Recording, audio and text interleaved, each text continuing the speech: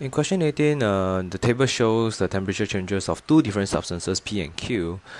So before I start, I would like to have an assumption that both substances are being heated throughout the whole time. That means right in the beginning, they are both being heated. I cannot conclude the answer for this question if this assumption is not true. Of course, based on the answer, this assumption is true as well.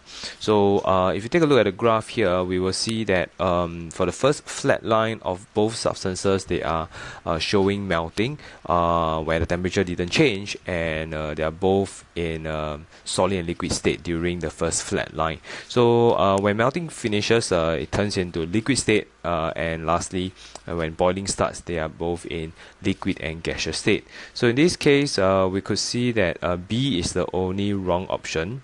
So the rest of the options are correct. So answer is number 3, A, C, and D.